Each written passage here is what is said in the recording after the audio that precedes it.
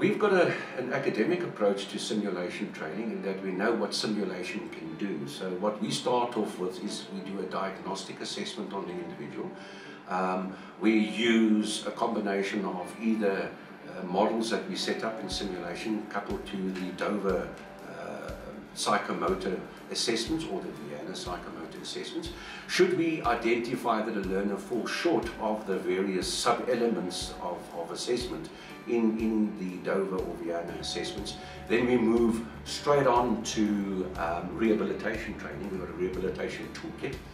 But where we really, I could say, are the trendsetters in simulation is how we map the learners' deficiencies, psychomotor deficiencies, to the simulation exercises and modeling.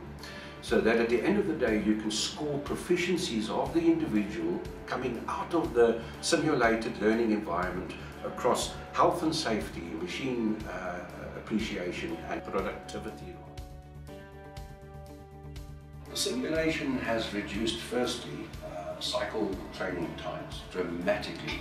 Also, it allows for interaction under simulated conditions between the instructor and the learner, which is absolutely paramount when you think of how this is accomplished in the absence of simulation in a workplace environment.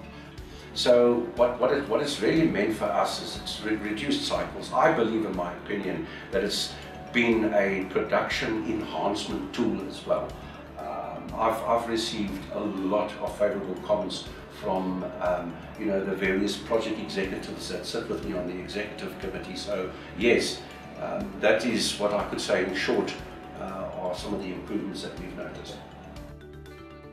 What we enjoy is actually having a final report, a proficiency scorecard, which we are able to communicate to supervisors. So supervisors can have first-hand knowledge of how these operators are going to operate in the workplace and sort of gauge out what are the areas of supervision that need to be considered to ensure that safe production prevails at the end of the day. So that's how we believe simulation is absolutely something to have in a training environment.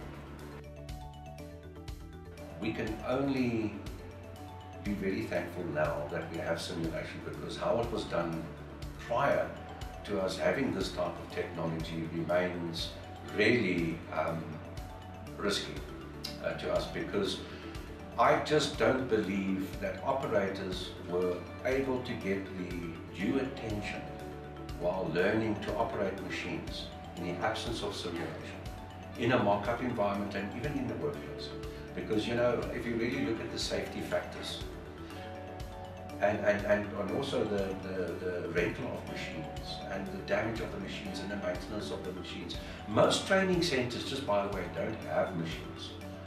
And that's why simulation is absolutely key for any training center that's providing mechanized training to consider.